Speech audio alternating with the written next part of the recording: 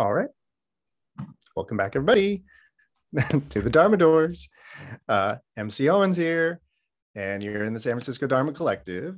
So tonight's it's a night like any other night here at the Dharma Doors, right? So last week I started something new, which was I started making the Dharma Doors class, the Sunday night class, thematic. Meaning each night is going to have its own theme, its own subject, its own focus. And that way, each Sunday is going to be a little bit of a standalone so that if you haven't been coming, you feel more free just to drop in. So basically, there's going to be no presumption that you've been coming at all because it's just another Sunday night. However, for everyone who is a regular Dharma Doors attendee, and for everybody who is coming, we have started a new sutra. We kind of started it last week, or at least I mentioned it. I'm going to say more about it tonight. And so in many ways, this is a very gradual, slow introduction to this sutra. So technically, I guess this is part 2 of the Manjushri Vyakaranya Sutra, otherwise known as the Manjushri Buddha Kshetra Gunavyuha Sutra, quite a mouthful. We're going to talk probably about the title of this sutra a little bit in more depth tonight, but let me tell you what the theme is tonight. So the theme for tonight is basically enlightenment. What is enlightenment? And the reason why I'm making that the theme for tonight is last week's theme was basically, what's the bodhisattva? In particular, I was talking about the bodhisattva vow, the vow of the bodhisattva, which is basically what constitutes a bodhisattva, is somebody making the bodhisattva vow. One sec, I just got to turn something off. Okay. Good. So last week was about what makes one a bodhisattva. It's making this vow. And the main point that I emphasized last time is that the vow of a bodhisattva is sort of twofold. One aspect of the bodhisattva vow is about attaining or arriving at a type of omniscience, a type of all-knowingness, all knowledge. And that's coupled with sort of a vow to see to it that all sentient beings arrive at that all knowledge, which is usually what gets glossed as making a vow to save all sentient beings. So last week that's what we talked about, was the bodhisattva. And the basic idea is that a bodhisattva is a being of bodhi, awakening, enlightenment, for lack of a better term, and the bodhisattva is headed towards enlightenment. And so I thought tonight we should talk about what that is. Now, I'm not going to tell you exactly what enlightenment is because I don't know exactly what enlightenment is. Everybody knows I'm not making any claims to enlightenment in that way. But we are going to have a great conversation about what a lot of people have said enlightenment is. We're going to have a lot of great conversation about different understandings of enlightenment from different traditions. And I also, so in addition to doing some kind of historical work tonight, some language work tonight, I don't want this to be entirely abstract and hypothetical. And so to the best of my ability, I do want to try to make this practical. It's actually my goal is to, well, the basic idea for me is that if we don't know where this is going, it's kind of hard to get there.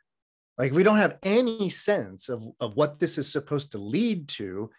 It could be difficult to arrive at it in that way. And so I think tonight is going to be helpful for understanding Well, I wouldn't call it the goal here, but sort of the end game, the end game of Dharma, put it that way. Um, yeah, so that's the theme tonight. We're going to unpack that. I'm probably going to start, I think, by unpacking this word enlightenment. It's actually what sort of spawned the idea for tonight was this word gets thrown around so much. And it's almost like I'm not exactly sure what it even means anymore. So we're going to start with that word enlightenment. However, just so that it doesn't entirely get lost, the sutra that these talks are based on or coming out of, so it's a sutra about a bodhisattva. It's a sutra about the bodhisattva Manjushri, the one whose beauty, the one whose Manju is Shri. It's a kind of wonderful or auspicious. This wonderful, auspicious beauty is Manjushri. This is Manjushri here, one of the only images I could find of Manjushri. You can always identify Manjushri because of the sword of wisdom, the flaming sword of wisdom. And in the other, one hand is the flaming sword of wisdom, and on the other hand is a lotus flower upon which is blossoming a sutra, like a scroll or a text. That is pretty much pre-classic Manjushri iconography, the sword of wisdom and the sutra scroll. And that has a lot to do with Manjushri's really close association kind of with literature, learning. If you go to East Asian Buddhist monasteries, Taiwan, Japan, mainland China, more often than not, the library of a monastery will have a big Manjushri statue, like either out in front or at center of the library. So Manjushri has this really close association with texts, with the language in that way. So that's Manjushri, he's Bodhisattva, and I don't know when this will happen, but we're gonna learn more about Manjushri. He doesn't even appear in the sutra for a while, but this sutra is about, well, again, I told you there's sort of two titles. One is coming from the Chinese version of this, which is translated by a monk named Shikshananda in like the 6th century. The other version is a Tibetan version that was translated from Sanskrit, probably, I would guess, in like, I don't know, 1100s, 1200s would be my guess. Not exactly sure about that. So we have two different versions of this text, which is actually really great. It's always actually really, really helpful to have different versions, especially having maybe a Chinese and a Tibetan, Chinese and a Sanskrit, really helpful. And interestingly, these two different versions have slightly different titles. The first title, as I mentioned, is the Manjushri Vyakaranya Sutra. And a Vyakaranya is a prediction. Specifically, it is a type of a sutra in which a bodhisattva receives the prediction of their future enlightenment. In Mahayana sutras, it sort of indicates it's kind of a rite of passage in that sense when a bodhisattva receives the prediction, the Vyakaranya. And from that title, Manjushri's prediction of enlightenment or prediction of awakening, this sutra is about this prediction that Manjushri is going to reach the goal. He's going to reach enlightenment. And so again, that's why I wanted to talk about enlightenment, because that's what the sutra is about according to the Chinese title. The Tibetan title is that longer one, the Manjushri Buddha Kshetra Guna Vyuha. So a vyuha is like an arrangement, a bouquet of flowers, or like if you were talking about flowers, it would be a bouquet. If you were talking about a film scene, it would be like the mise en scène, right? Like the arrangement of the scene. That's a vyuha. an arrangement, a kind of a bouquet of sorts. Guna, this kind of idea of merit, worthiness. So a guna vyuha, which is a beautiful idea of like a bouquet of merit, a bouquet of virtue.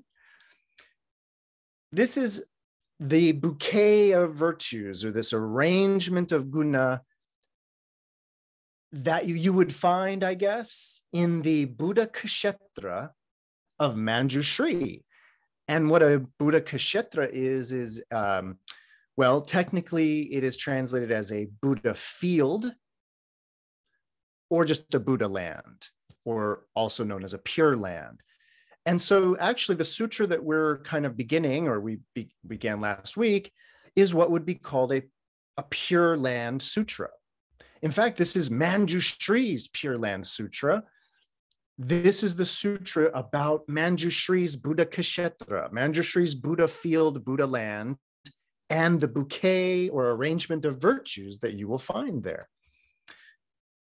So both of those titles, the prediction and the Buddha land, both of those events or both of those things, they do occur in the sutra. There is a moment in the sutra when Manjushri, it's actually, if you're familiar with these Vyakaranya sutras, because there's a bunch of these, and if you're familiar with these, we did one where there was a magician named Bhadra, and he received the prediction of enlightenment. That's the most recent one that comes to mind, but it happens a lot. The way that it goes down in this sutra is wild. It's the craziest prediction of enlightenment that we're going to encounter. So that'll be fun when we get there. And there's a chapter, or it's not quite a chapter, but it's a portion of the sutra that actually talks about what Manjushri's Buddha land is going to be like when Manjushri attains enlightenment. Because earlier in the sutra, he receives the prediction that he will achieve enlightenment. And then we get a description of what the virtues or the merit of that Buddha land will be like. So that's where the titles, the different titles come from. It's really a slight matter of difference in that regard. So again, before we get to all of that, I kind of want to unpack more of just this general idea of enlightenment. And for the most part, what I'm going to be doing is continuing a general line of thought that I started last week, which was, I was kind of basically, in laying out the Bodhisattva path, I was doing the classic thing that is always done, which is talking about early Buddhism, the early path, the Hinayana versus the Mahayana. So I started that kind of line of thinking last week, and I'm going to continue that tonight by talking about these different understandings of enlightenment or understandings of awakening. I'm also, by the way, too, again, I want to remind everybody that this new format is to invite more questions, comments, answers, ideas. So please feel free to interject at any given time. So, okay. So now let's talk about a bunch of different words that would all probably, maybe, possibly mean enlightenment. Or let's just start unpacking this. So I'm not exactly sure where the word enlightenment became a part of the Buddhist vernacular. In English, I mean. You know, enlightenment has this really close association with European history, European kind of Christian dominated history. And that term enlightenment and the Enlightenment period or the Enlightenment age and all of that really refers to something very specific in terms of advances in science and advances in all kinds of fields. And so there's a way in which just evoking that word is like, why are we using that word? Now, of course, it has a longer history in spirituality, Western spirituality as well. So it's understandable. But what's interesting is that, like, as a Buddhist scholar, teacher in that sense, I kind of actually, a few days ago, I got it in my head where I was like, what exactly is enlightenment a translation of? What Sanskrit or maybe Chinese or Tibetan, but what Buddhist word is enlightenment a translation of? And it's tricky because it actually, in all of the different English translations of Buddhist texts, enlightenment is used to translate a bunch of different ideas. And so it's hard to actually nail down exactly what enlightenment means when it's referring to a bunch of different things. So I'm going to unpack a few. I want to start with what is probably probably, I don't want to say the right answer, but probably the one that is the closest to what enlightenment is translating. And it's the idea that we talked about last week, which is, well, Bodhi. So Bodhi, Bodhi in English, which is better translated as awakening.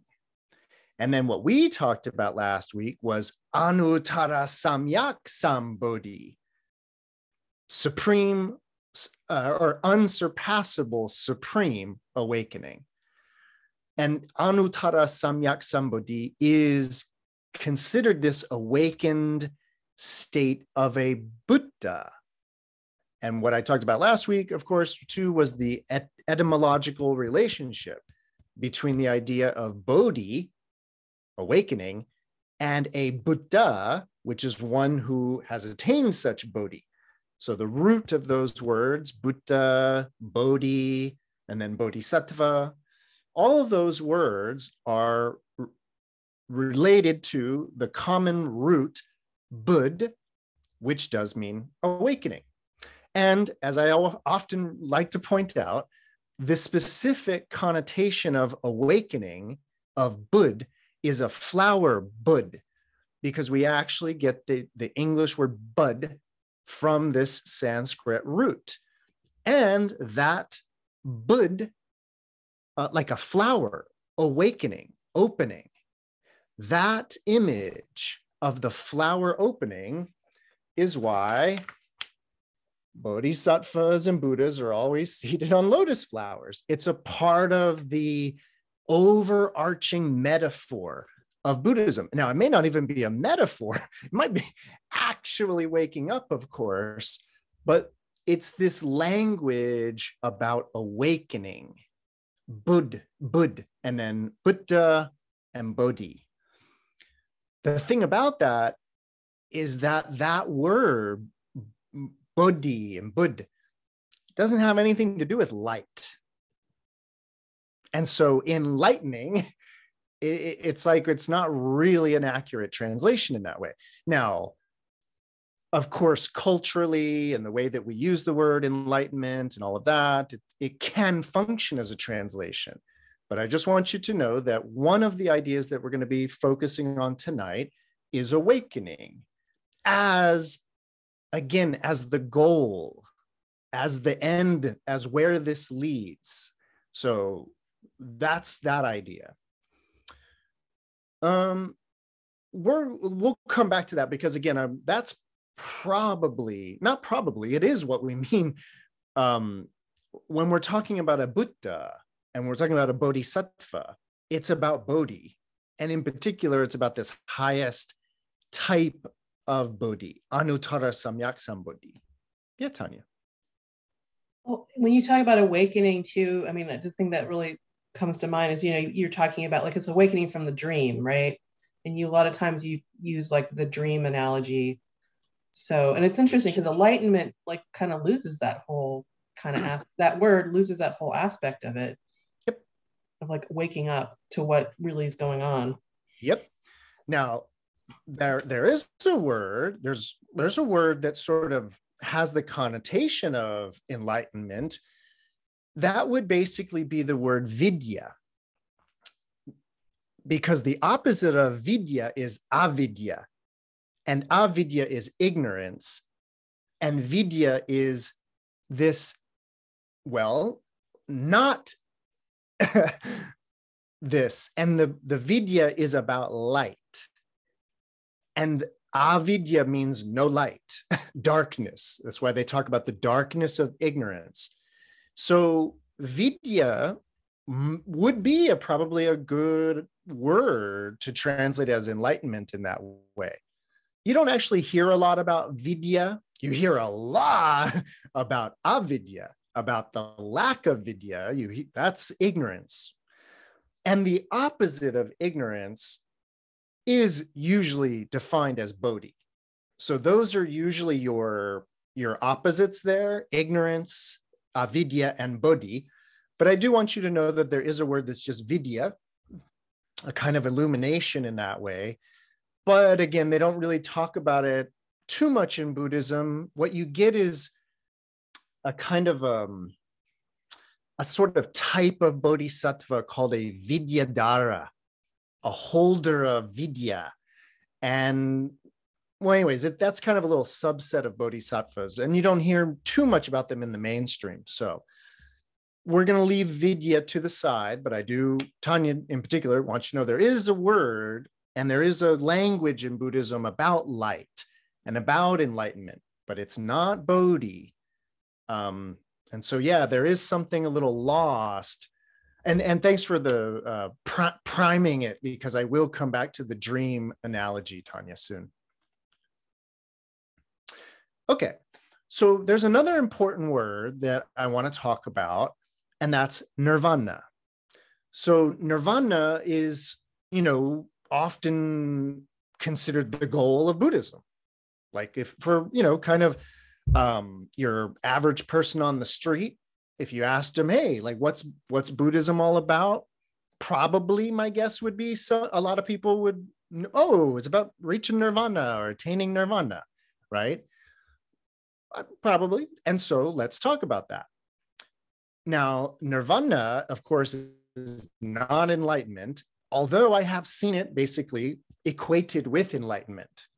So let's talk about nirvana. It'll be a very important connector for a deeper understanding of bodhi, if we understand nirvana.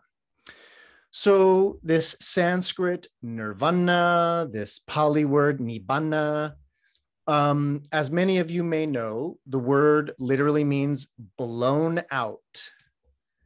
And it's not just the connotation of the word, but it's seemingly before the Buddha used this word to describe, well, he used it to describe a number of different things, but they're all kind of very spiritual, if you will, or about practice.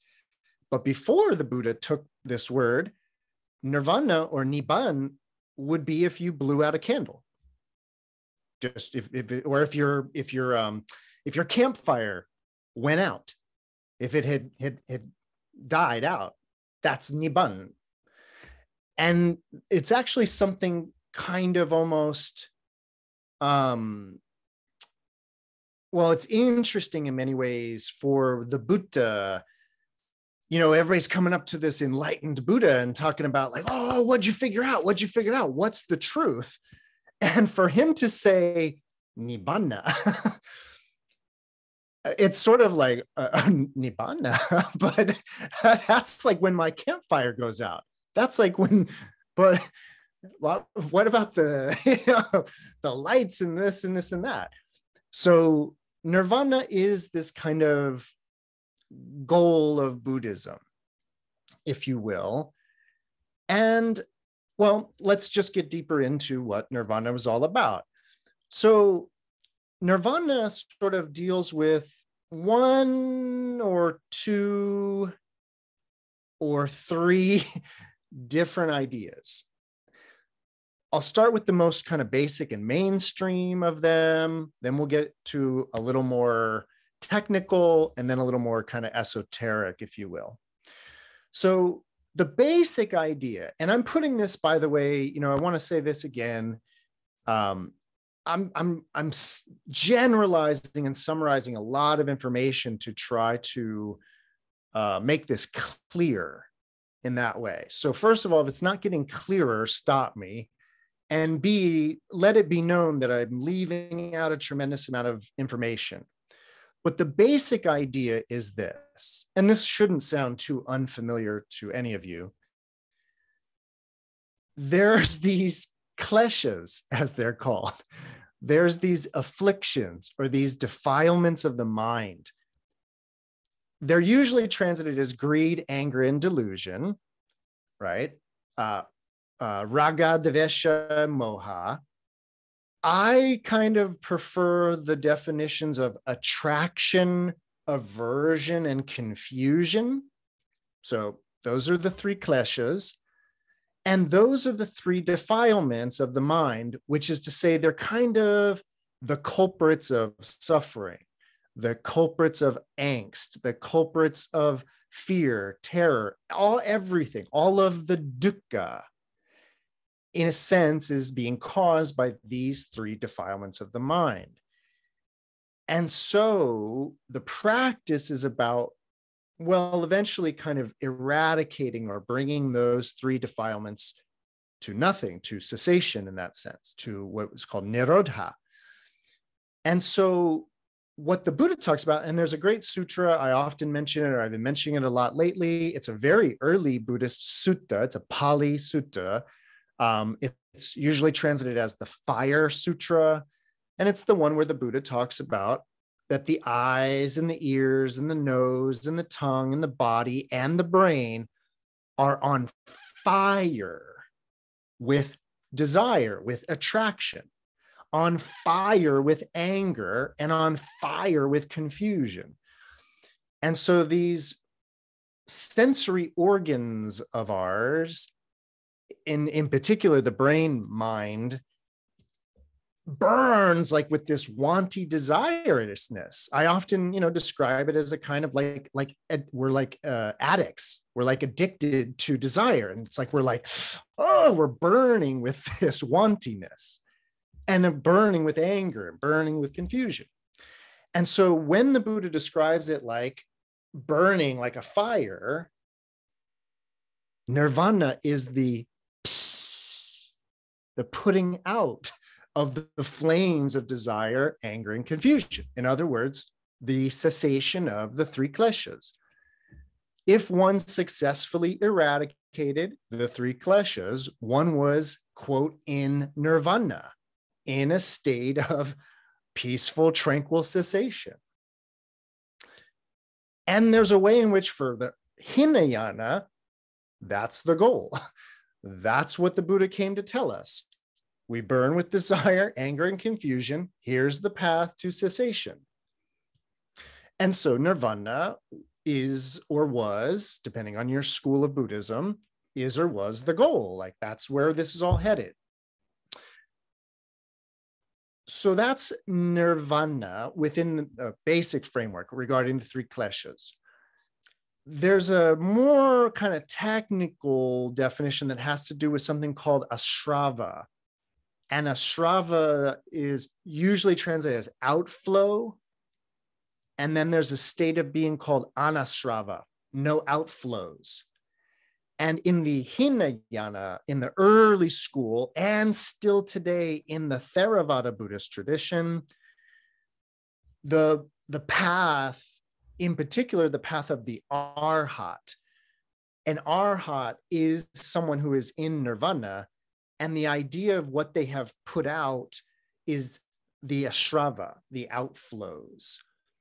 And the outflows are also about sensual desire in this way. But there's a kind of a really interesting thing about this outflow, because remember, I'm describing this from the point of view of early Buddhism, Hinayana Buddhism, the monastic path, solely monastic path. And what they're talking about with outflows is it's a really kind of interesting idea, but they actually see desire in that sense, kama, K-A-M-M-A, kama, as literally kind of flowing out of the sensory organs, kind of oozing.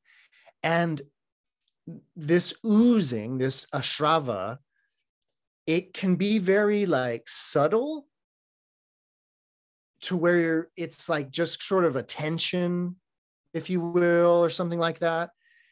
And then that outflow of desire can, well, it could turn into semen and be ejaculated.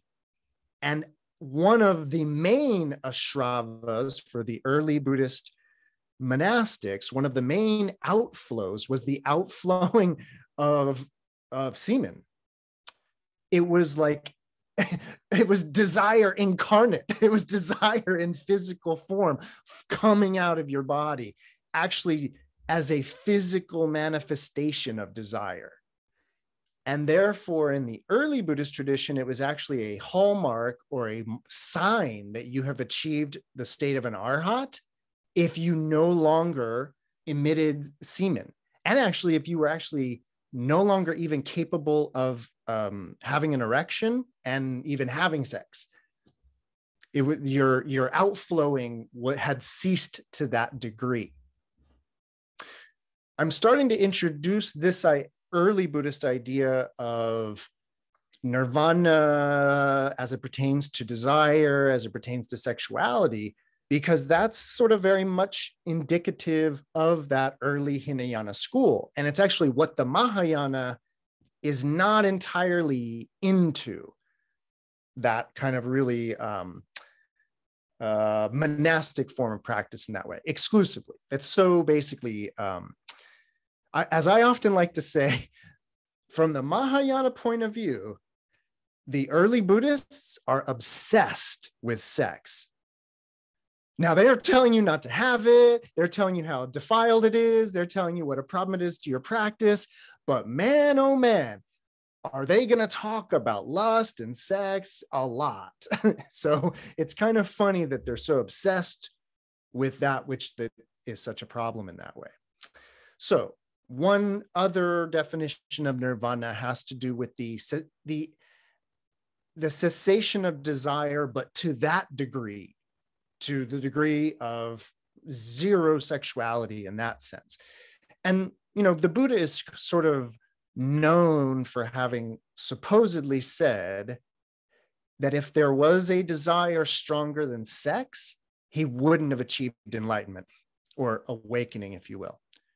So there's a way in which early Buddhism, at least, really kind of, well, they respect the power of the sex drive. And they spent a lot of time in the early days dealing with the sex drive. So, yeah, Tanya. Maybe this is a weird question, but did the early monastics, like, did they use any herbs or take anything to try to like tamp down desire, or was it all just like through meditation practice? The only thing I can think of right off the top of my head is the prescription to avoid stimulating things, like things that we would consider aphrodisiacs and things like that. So I don't, off the top of my head, I can't think of any prescriptions that would diminish it, but definitely prescriptions to avoid things that would stimulate it. Yeah. Okay. So one more, I just want to introduce one more interesting thing about nirvana. If we understand that word to mean the blowing out or the cessation in that way, and in some traditions, the blowing out or the cessation is of the three kleshas. In some, it's of the ashravas, the outflows. And then in others, it's something called the taints.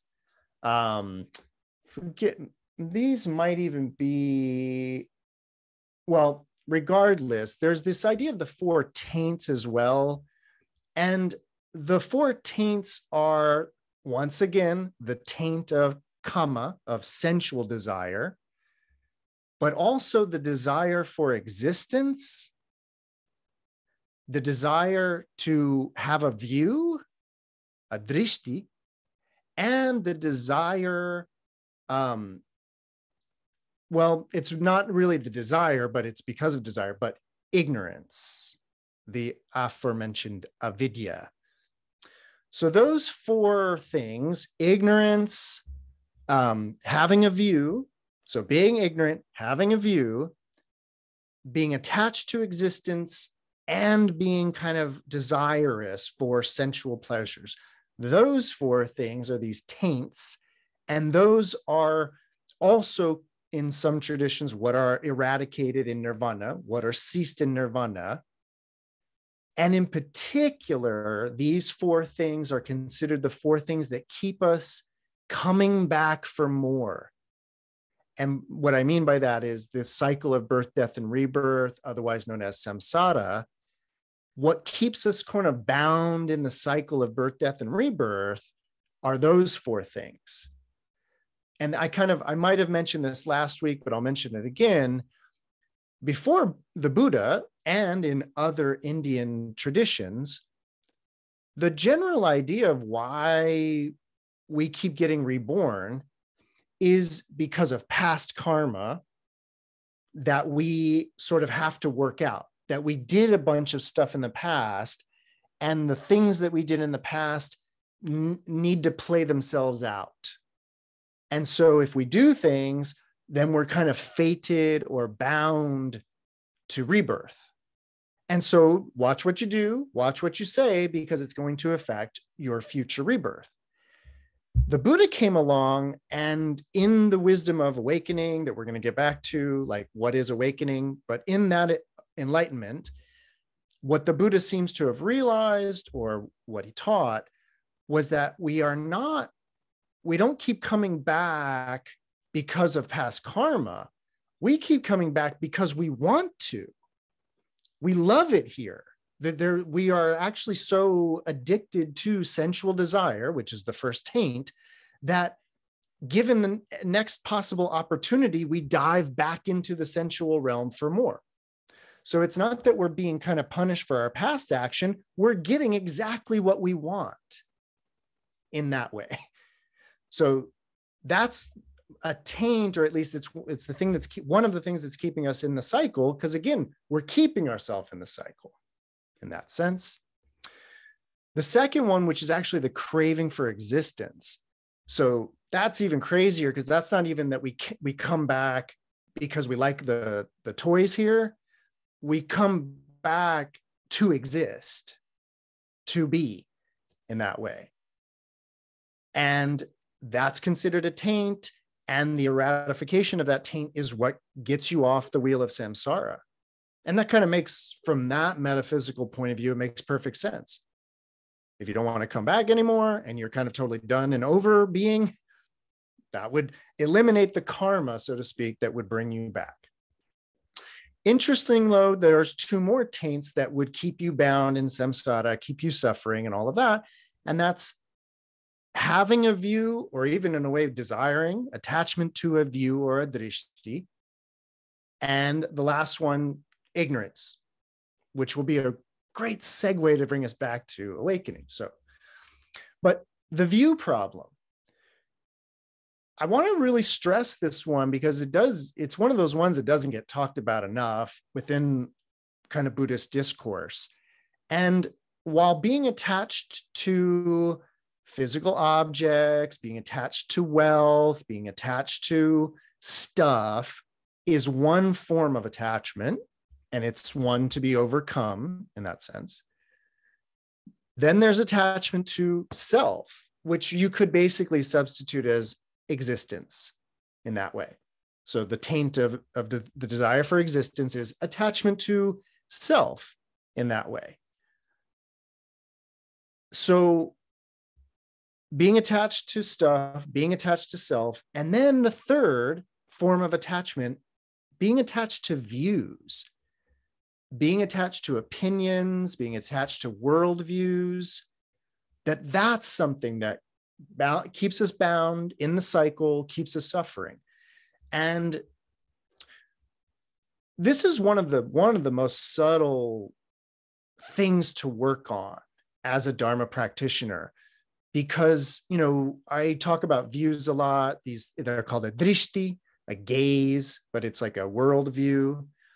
And it's so deep that worldviews I often like to say, everybody's got one.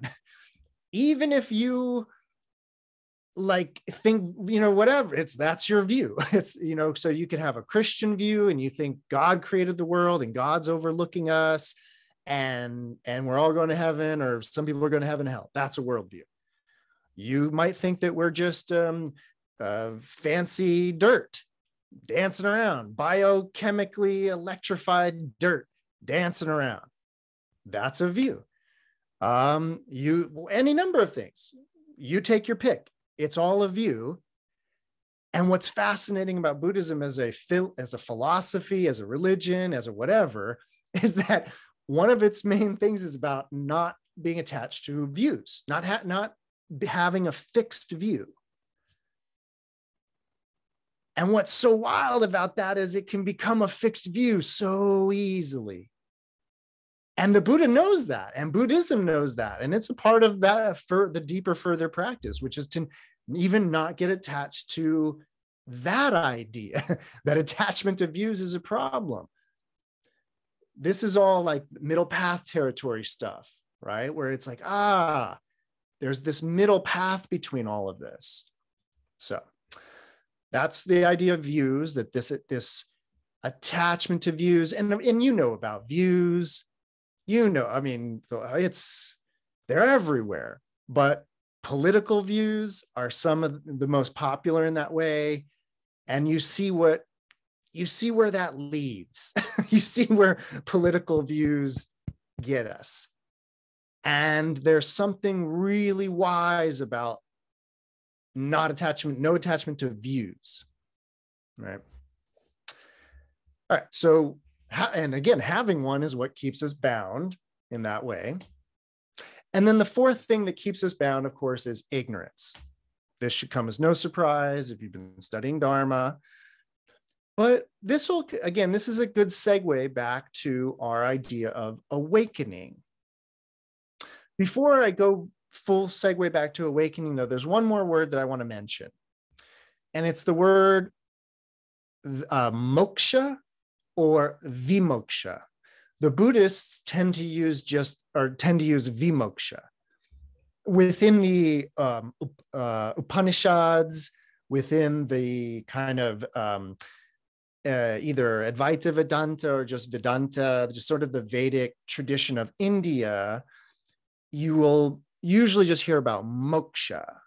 But vimoksha, moksha, it's the same basic word, and it means release, liberation, freedom. So moksha or vimoksha is a little tricky, and I haven't actually seen it in the Buddhist tradition be equated with or even considered the goal. It's a means or a way to get to the goal, but in and of itself, it's not a goal, or it's not the goal.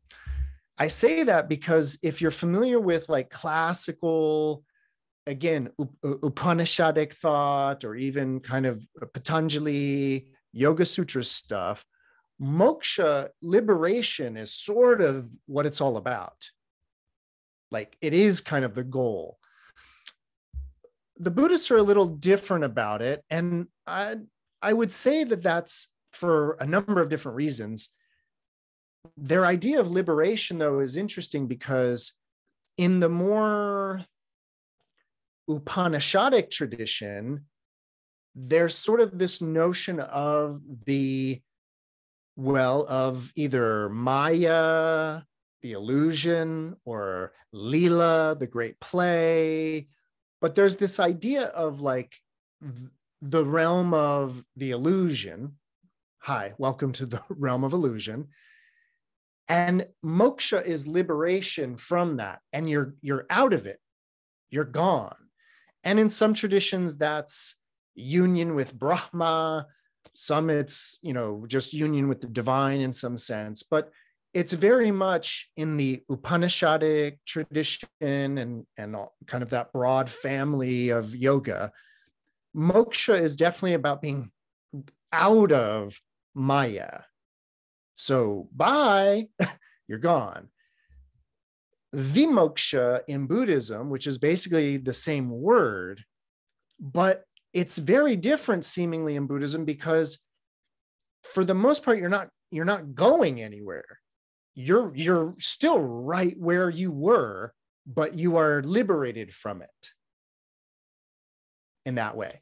And now you just go back to what I just said about desire, anger, confusion, and you're liberated of those things, but you're liberated right here, right now.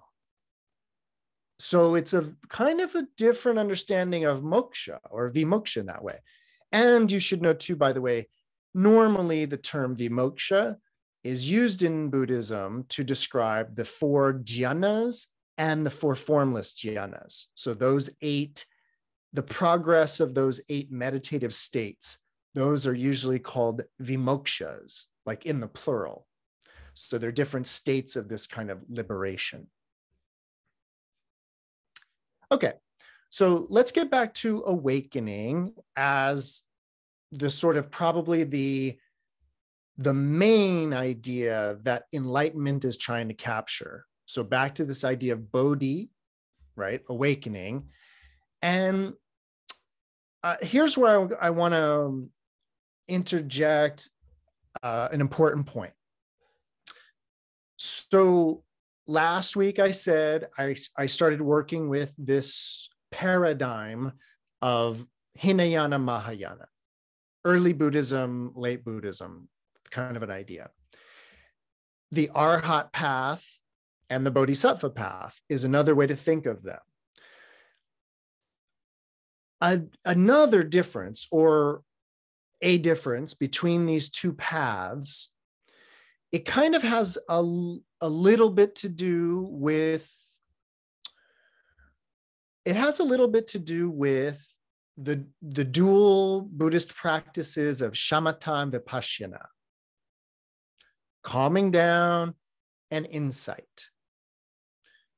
Shamatha, calming down, is what we call meditation, right? The practice of sitting, mindful breathing, sati, mindfulness, leading to dhyana, leading to samadhi, leading to nirodha, stillness. That's all the realm of shamatha.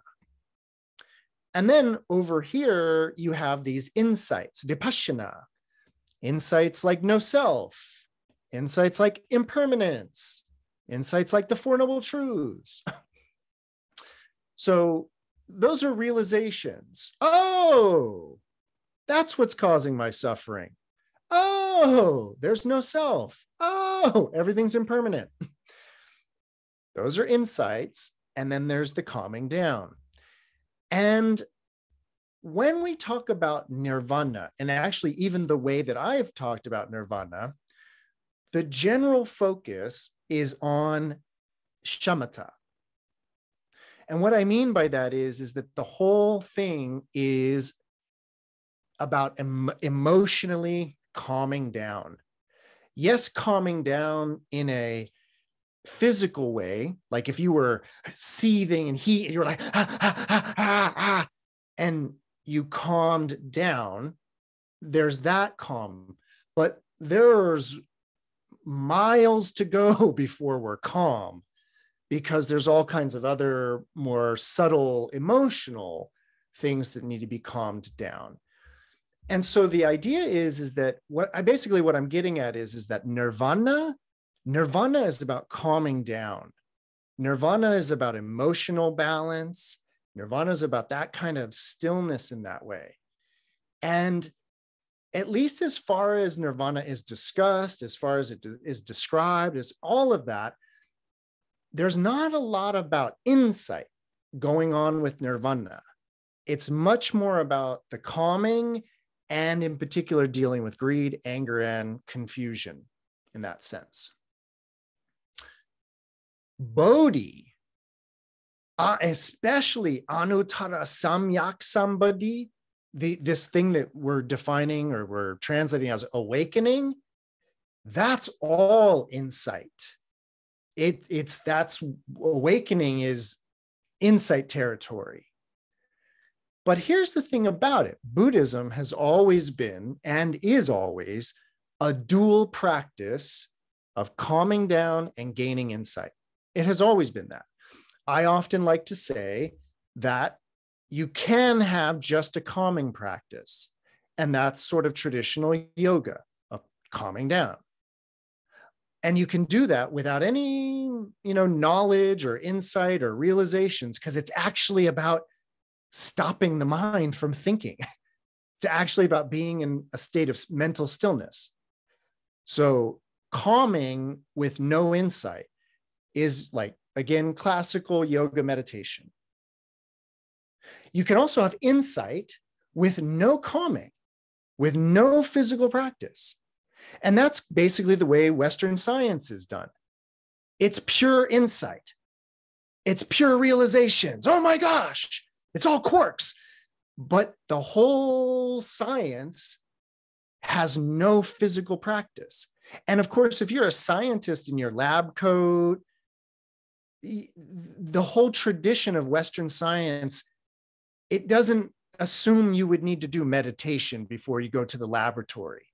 That is not a part of the way Western science thinks.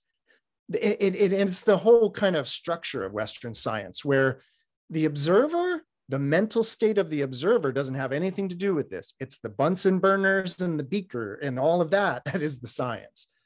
So again, you can have an insight tradition with no calming, and you can have a calming tradition with no insight.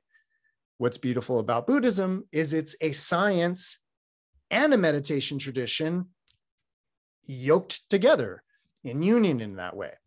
It's a beautiful tradition for that, by the way, with this heavy emphasis on what we would call the scientific process, or just inquiry, deductive reasoning, all of that. So it's very scientific, but very knowledgeable about physiology, psychology, and the need to calm down to even understand these things. So always in tandem.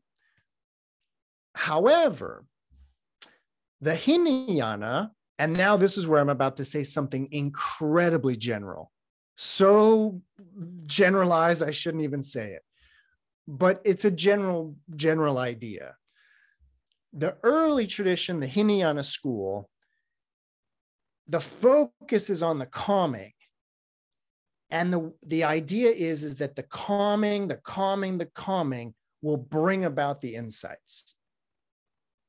So there is so much emphasis on the meditation practice, on sati, on mindfulness, on breathing, on dhyana, on samadhi. And it's the idea is that you kind of almost need to calm down first. And I should add this as well. It's also an understanding of the early tradition, which is, it's very yoga. And by that, I mean, it's very old Indian yoga. Early Buddhism also, it was a very heavy ethical, moral component. So this is where the precepts come in. This is where Shila comes in. This is where moral discipline comes in. So this is where monasticism comes in. Heavy discipline, heavy meditation, heavy self-control, and you could gain the insight. You're not calm enough, you're not morally pure enough to understand this stuff, says the early school. So calm down, work on your karma, your moral ethical situation. And through the practice of morality and meditation, you can gain these insights.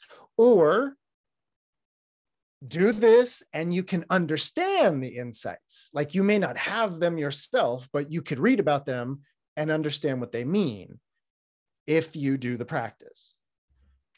Again, that is a very, very, very gross generalization of Hinayana and the early practice, but there is this emphasis on meditation and morality and all of that. The Mahayana comes along, and I said this last week too. Mahayana Buddhism is very, very, very old. And, to even for me to call it late Buddhism is really is inappropriate, because it's so contemporaneous with what we call the Hinayana. So I just want to point that out, that neither of these schools or traditions or even trends has any priority in history. They have priority culturally in different ways. So the Mahayana has this different approach. And in general, what I would say is that what makes the Bodhisattva path, and what makes Mahayana, Mahayana, is the starting point, is the insight and the wisdom. And it's actually this really, the Bodhisattva path in particular, is this really interesting technique where these certain contemplations, the emptiness, the concept of emptiness being the foremost among them, but certain insights, certain contemplations bring about morality, bring about a state of calm, bring about equanimity or upeksha. And it does it by leading with the wisdom.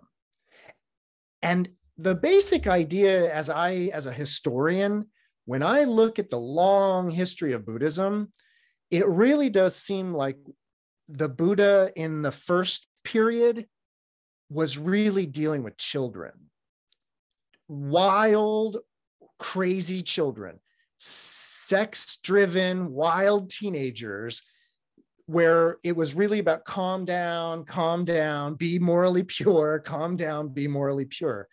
And then there's these insights. But you fast forward either, if you're the type of person that thinks this all happened in the lifetime of the Buddha, then you fast forward to Buddha in maybe his 60s and in his 70s, right? Remember, the guy died in his 80s. So, in his middle period, he seems to have started treating people more like adults in that way, and actually giving this wisdom. And again, it is such powerful wisdom that it induces and brings about morality and calm. Now, I'm not saying there's not a meditative aspect to Mahayana Buddhism. Of course there is. But what I'm getting at is that in the dual practices, the early Hinayana emphasizes the physical seated practice, and then they offer attaining these insights, versus Mahayana kind of doing it with other emphasis. The emphasis is on the wisdom and the insight, and then you do the practice kind of in tandem with it. It's really a slight matter of emphasis, but once the emphasis is made, it goes really far, is what I want to say. Okay, questions, comments, answers, ideas about that before we talk about the awakening of the Mahayana. Okay, so that brings us fully to this idea of Anuttara Samyak Sambodhi. So not just Bodhi, not just awakening, but the highest unsurpassable state of awakening. I said last week, Anuttara Samyak Sambodhi equals the awakened state of a Buddha. So that's the word is describing the state of a fully awakened being. And that state, Anuttara Samyak Sambodhi, is the state that the Bodhisattva makes a vow to attain, while simultaneously making a vow to deliver or bring all sentient beings to that same state of awareness. And so we really, tonight, or for the remainder of tonight, I want to really start massaging how it is that those are the same thing. Attaining Anuttara Samyak Sambodhi oneself, and guaranteeing that all sentient beings achieve it as well, and how those are actually the same thing. So the first thing, of course, is that I mentioned this as well last week, that within the Hinayana schools of thought, a Buddha is a very rare occurrence. They appear in the world very, very rarely. Even if they appear in the world, your chance to meet one is very, very rare. And actually, even within the early Hinayana schools, some of the early Hinayana schools didn't even think the Buddha was from this planet. They didn't think he was from this dimension. So let it be known that there are early Hinayana schools that basically denied the humanity of the Buddha. They're not the ones that survived per se, like the Theravada tradition did, because the Theravada tradition was one of the schools that was very, very clear that the Buddha was just a person, just somebody like you and me. So, however, in the Hinayana, the Theravada in particular, that human being of a Buddha, that only happens like once every couple of several kalpas. So he might as well be from another planet. He might as well be from another dimension if it happens that infrequently. And so what happens in the Hinayana, in the Theravada, is that the Buddha is the great guru, the great teacher who came to turn the Dharma wheel, who came to tell us all of this information and passed away. And then we can follow the path of the teachings and achieve the goal. And within the Theravada tradition, you could achieve the state of an arhat, of a worthy one. Of course, within the Theravada tradition, there's this problem of patriarchy. And so if you're a woman, sorry, you're going to have to go through the entire process so that you could get reborn as a man and go through the whole process again and do it right. Then you get to be an arhat. Sorry.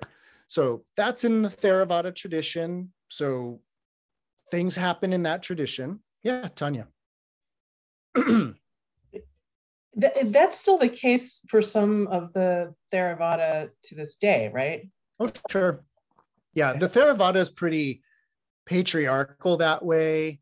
They preserve the sexism, if you will. I'll just call it what it is. They preserve that, and they have certain cultural traditions. The most famous one is the idea that if a nun has been a nun for 80 years and a monk just got ordained that day, the nun still has to bow to the monk versus a kind of a seniority bowing, which would be nice at least. But so anyways, Theravada has those cultural problems, but I'm not here to throw Theravada under the bus and do that to them. I'm really not, yeah, no. When you said that in the Theravadan tradition, the Buddha might as well be from another planet, did you mean that because they're so rare, so it's not like anyone else in the life of a Buddha or even in the historical knowledge of the Buddha can aspire to be a Buddha because it's just so rare? Is that what you meant by that? Or Yep. And there's some sort of metaphysical prohibition against there being two Buddhas in a realm at the same time. Okay, I was just going to ask about that. Yeah. So it's not like statistically there could be two Buddhas at once, even if they're 3 kalpas apart on average, but you're saying that in fact there can't be because there's a prohibition against it. Okay. Again, yeah, this is all sort of in the land of Buddhology, which is this study of study of Buddhas, but that's the idea. So again, in the Theravada, Buddha is the great guru, totally untouchable in that sense.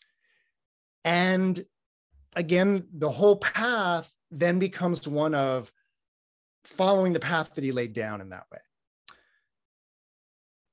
The Mahayana tradition has a very different understanding of Buddha, and therefore kind of a very just different understanding of what's going on here.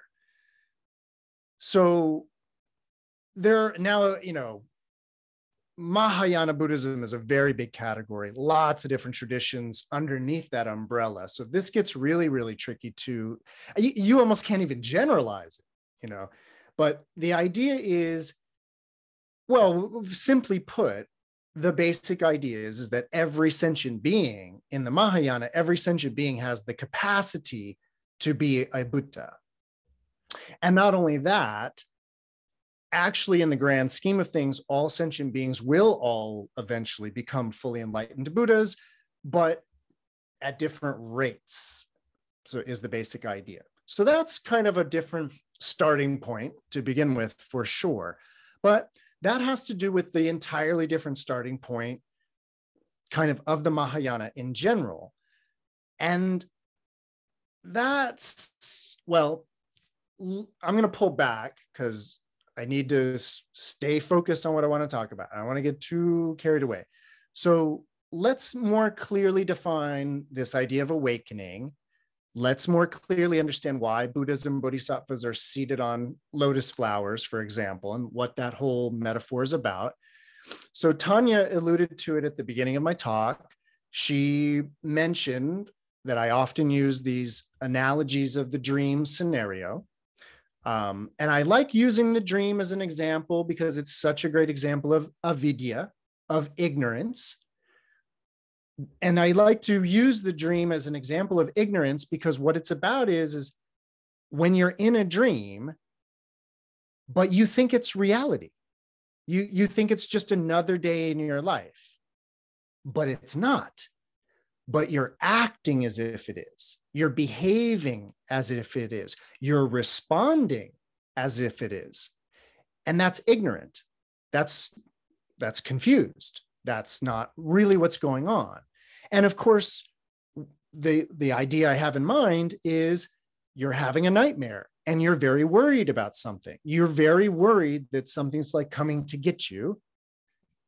And then you wake up in the next morning, you wake up and you're like, oh, I had no reason to be afraid, but I didn't know it at the time. And that's being ignorant. So a dream, we get kind of this kind of like a little case study of ignorance every night in that way, at least when we're having dreams and responding to them as if they're reality. So last week I set up a scenario and I used a dream as an analogy to try to describe total delusion and suffering, the state of an arhat, and then the bodhisattva path. So I wanted to lay out those three paths using the dream as an analogy. And the dream, what it looks like is this. So let's say I'm going to make up a scenario right here, right now that, so I'm fortunate to have a really great landlord, right? Hasn't always been the case in my life. And so let's say it was one of those situations where I had a bad landlord, or somebody I really didn't like. And then let's say one night I go to sleep and then I find myself in a dream and I run into my landlord in the dream. But I think it's just another day in the life of Michael, right? And so then I'm like, oh, there he is. I'm getting angry because, the landlord, right? So I'm in this dream scenario and I'm having this emotion of anger and my, what I think is my stomach hurts. And it's like, right? So that's total delusion because I'm in a dream and it's not my landlord, but I think it's him. And so I'm angry and I don't know any better. So that's total delusion and suffering as a result. Now let's say in this scenario, in my analogy, that the dreamer becomes lucidly aware that they're dreaming while they're dreaming. So they have a lucid dream and they realize, oh, this is a dream, right? So here's the idea. The dreamer realizes and says, oh, wow, this is a dream. That's not really my landlord. It's not him. It's empty. It's a fiction. It's whatever. And so I'm not angry. I have no reason to be angry at a phantasm. This isn't even real. And so the dreamer is now kind of an arhat in that they have put an end to their anger. And because they're lucidly aware it's a dream, they've overcome the confusion. And they wouldn't pursue things in this realm because they know they're not real, right? So just a little mini scenario, but of an arhat in a dream, because they become lucid and they're no longer angry. However, the situation is still one of the arhat peacefully enduring the phantasm, the dream figure of their landlord. And they're cool, they're chill about it, but there's still this idea of the landlord. What I suggested last week is the bodhisattva, out of wisdom, realizes that that image of their landlord that they're seeing in that dream is an aspect of themselves. In fact, the entire dream is an aspect of themselves. And so not only is it completely ridiculously foolish to be heaping and throwing anger at myself all night long, but what if I extended loving kindness to what I think is my landlord? That would fill my dream world with loving kindness. Well, that would be kind of cool, wouldn't it, to be in a world filled with loving kindness? It's better than being in a world or a body or a mind filled with anger. And that's what the bodhisattva realizes.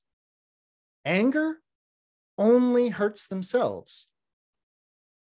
It never actually gets to the person and does whatever we would hope it would do, right? Devastate them, make them beg for our forgiveness, right? Is that what we want, right? I want my landlord to beg, like, oh, I'm so sorry, I was a bad landlord. Is that what I think is happening when I'm angry at my landlord? That they will be like, oh my God, you were right. I've been such a jerk this whole time, Michael. Your anger showed me the way. I don't actually think that that's what's going to happen. So the idea, again, is that in the dream scenario, there's total delusion and suffering, the chilled out arhat who can tolerate everything, or the bodhisattva who's actually making the proactive move of extending loving kindness and compassion towards themselves or towards what they understand as their own mind. Okay, everybody feeling okay about that dream scenario? Because I'm then going to take it a little further. I also mentioned this last week, but I want to kind of really reinforce this idea. So now let's take this out of the analogy of a dream and let's make this very practical about our actual lives that we live every day. Same things going on though. We can be totally deluded and confused about what's going on here and be angry about all kinds of things. It's the default mode.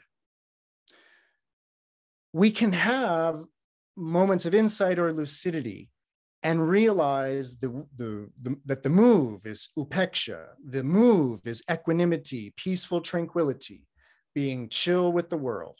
That is the move. That would be Hinayana. That's the early path.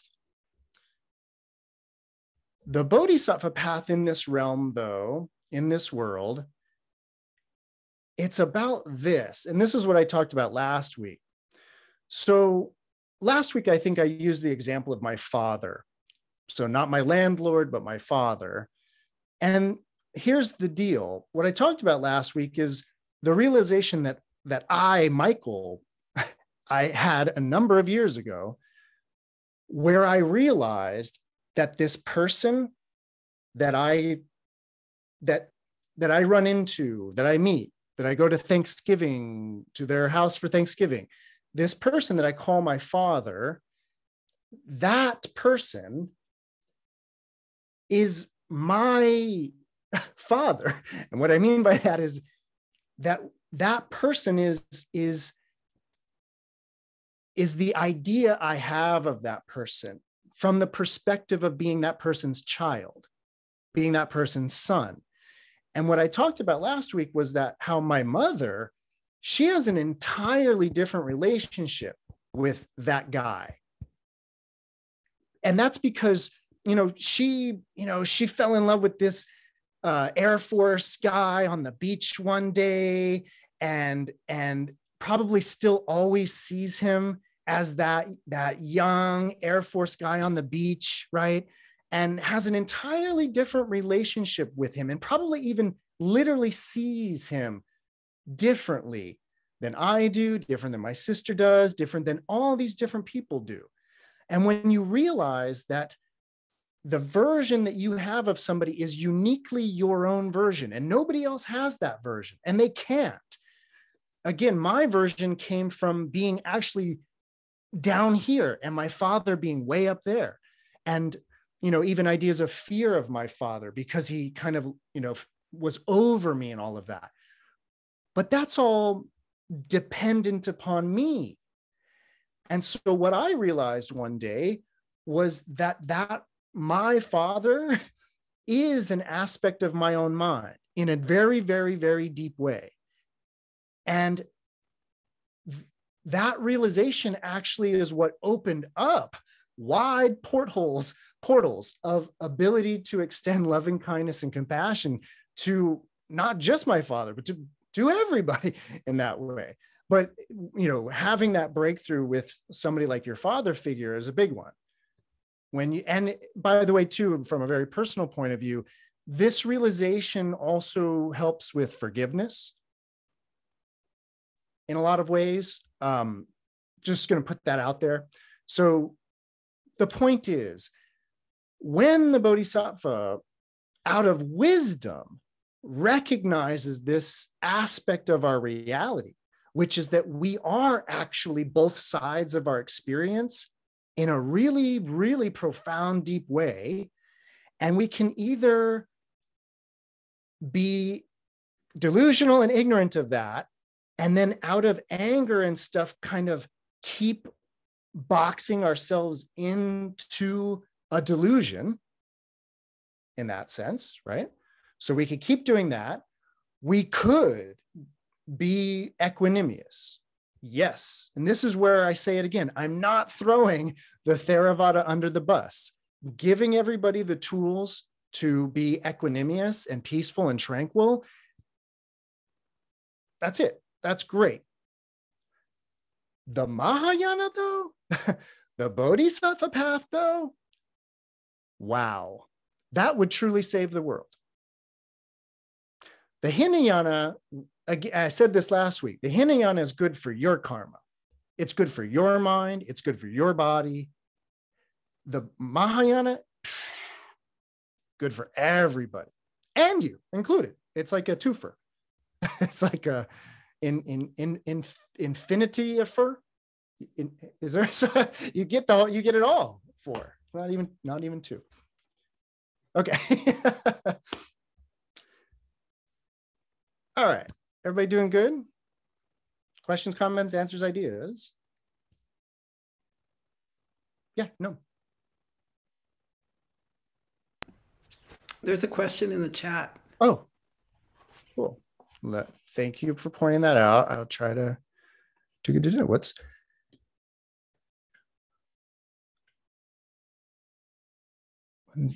I'm not exactly sure what you mean by those dreams. Just any old dream, lucid dreams. Regardless, I'll attempt to answer just that general idea. Because especially when you get into Mahayana Buddhism, there's not just as a upaya or a teaching device like I use it. The dreams are used not just as an upaya, but the dream space or the dream state becomes a very important one for Mahayana Buddhism. And what I mean by that is it's very, how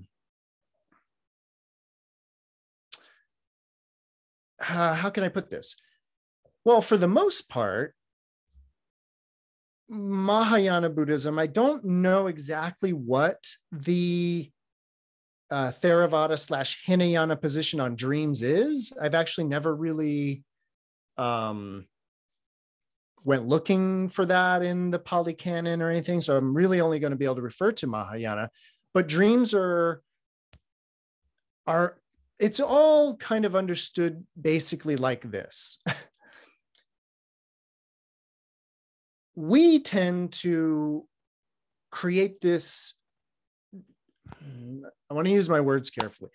We create this situation where this is reality, and at night we dream. And like that's over there. From the kind of the Buddhist point of view, it's all kind of a continuum of consciousness, vacillations of consciousness. So if you want to think of that as this is the most vivid dream you're having. So what I mean is, if you want to think of this as dreamlike or a dream, and it's just part of the same continuum of nighttime dreams, you could do it that way. Or if you want to kind of call this reality, you can call that reality as well, if that makes sense. And that's what I mean by consciousness it's a continuum of consciousness here. They're not different states. It's sort of just gradations, if you will, of a consciousness. Which actually, by the way,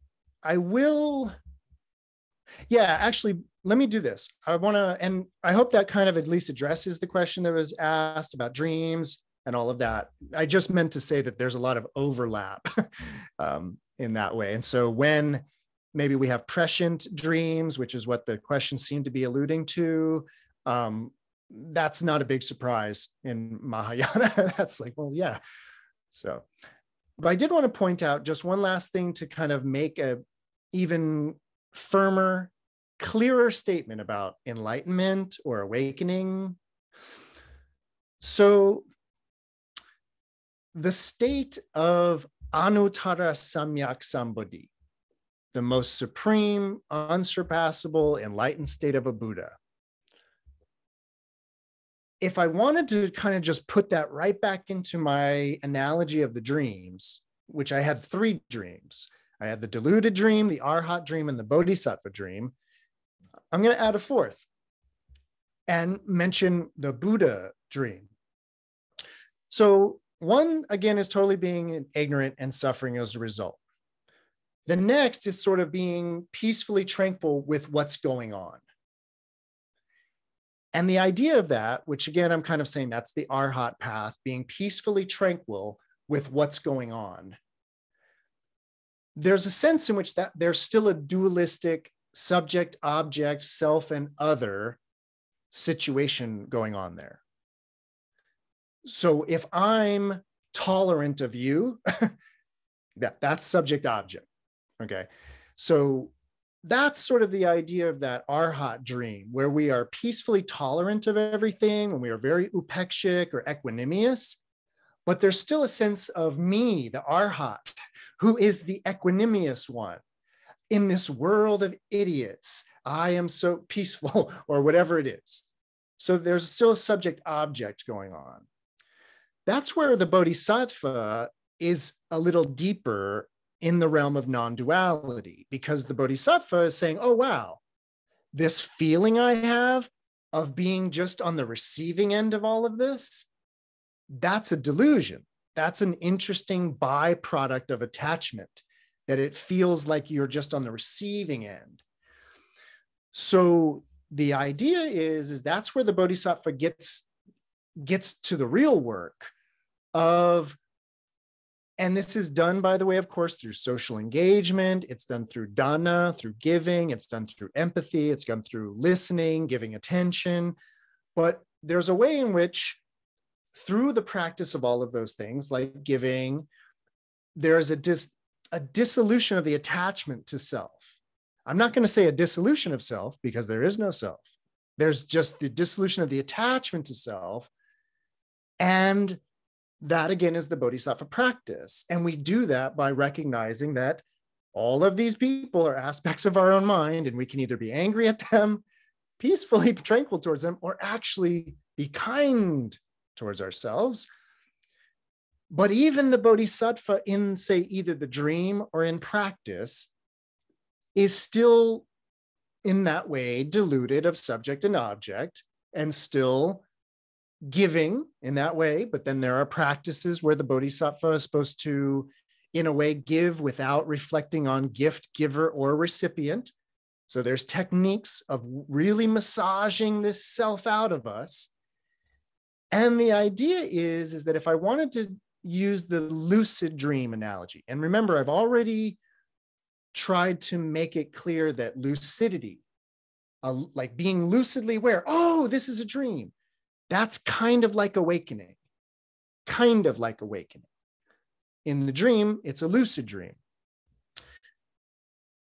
Now, this is where I'm really kind of basically hoping that you've had a lucid dream, or you know about them at least, because as someone who has explored that space a little bit, what's interesting is that there's then stages, if you will, to understanding the dream. And what I mean by that is, as soon as you have your first lucid dream, or once you start lucid dreaming, the interesting thing about it, and it's why I'm so interested in them as a teaching for Buddhism, the idea is that when I'm in a situation where, and it's like, you know, whatever, somebody's coming to get me, or it's my landlord, or whatever it is, that moment when I go, oh, wow, this is a dream. Oh, I'm dreaming.